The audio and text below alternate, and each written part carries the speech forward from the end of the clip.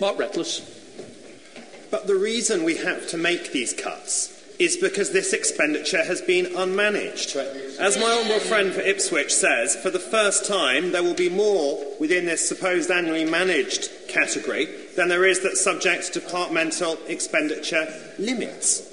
But because of what the Chancellor is doing today, for the first time for this 120 billion or so of public spending, it will actually be properly annually managed. It will be managed by the Treasury and it will be subject annually to a vote of this House. Now, can anyone just think of, say, the Home Office or the Department for Transport just slipping out that it was spending £1.5 billion more than had been previously planned? The first thing a minister has to do, if something is going above their budget, is to go and try and find another, to bear down on that, find out why, do something about it.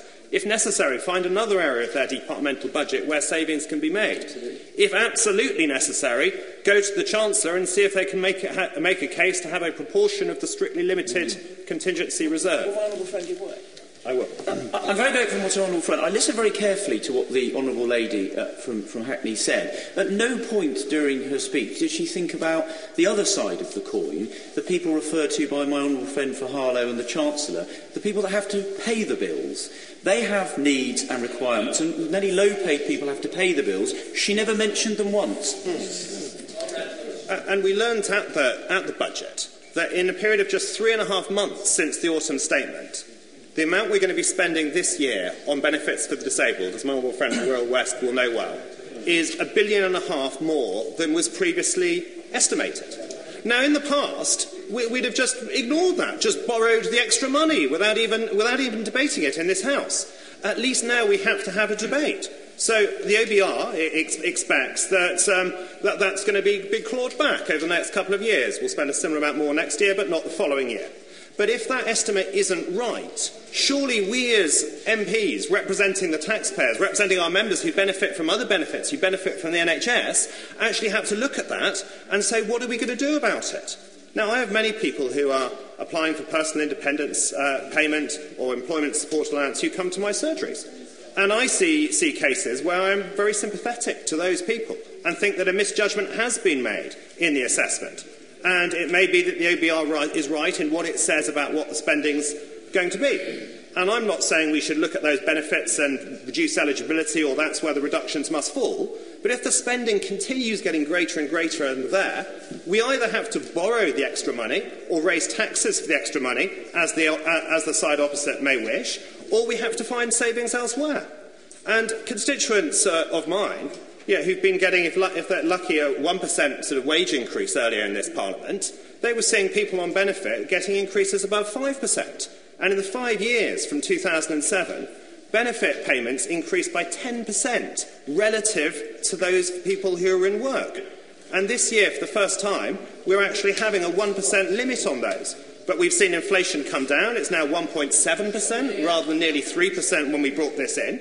And I don't want to make further reductions in welfare benefits. But if it is the case that we're seeing people who are disabled having many more in the payments, £1.5 billion this year than we thought, and if that continues, we have to look and make a decision. Which are the priorities? Where do we want to make savings? Or will we just see more taxes and more borrowing, as the side opposite would like? The other really important principle about today is the Chancellor is returning control of spending to Parliament. Parliament used to debate the government estimates in details. Now we have estimates day, and the last thing that's debated is anything to do with the spending estimates. Between the wars, Parliament lost that power, and it is since that period that we have seen an explosion in state spending.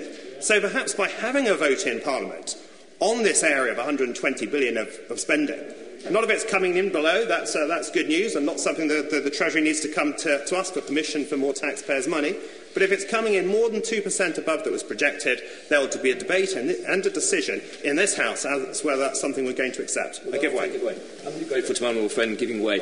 He's making an extremely elegant point. Isn't the truth that the Labour Party's positioning of itself as the welfare party has betrayed those who depend on the welfare system in two ways? It's meant that money required for those most in need is spent on those not most in need, and secondly, it's entrenched and locked hundreds of thousands of the most vulnerable families into dependency on welfare, which is the great tragedy of the welfare state that they have supported.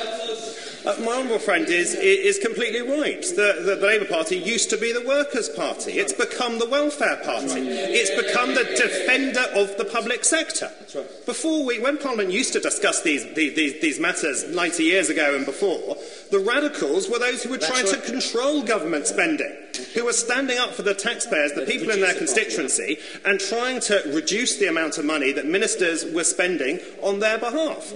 Yet today, all we see from the Labour Party is a defence of welfare spending, a defence on whatever's paid in the public sector, while ignoring those, often on very low incomes, who are constituents who are having to pay for all that. So for the first time, we're actually going to look at that comparison between what we're spending at welfare and what we need elsewhere to do with that money. And that is something that I support wholeheartedly. This House having its say on spending. There is an excellent precedent in this area, one area of spending where we did have a debate in this Parliament. The government came to this House with a motion saying we should freeze spending within the European Union. Yet this House looked at this motion and we decided that wasn't good enough. We wanted to see a cut. We voted for a cut and the government went out and delivered that cut. Parliament taking control of spending. Perhaps now with this welfare area of 120 billion, where previously it had just gone up and up, and there's a problem, we're going to have to spend more on these disabled claimants, we're sympathetic to them, that's fine, we'll just borrow the extra money. For the first time, we're going to be forced into making a decision. What is it we do to get proper control of public spending, to represent our constituents, to stand up for the taxpayer?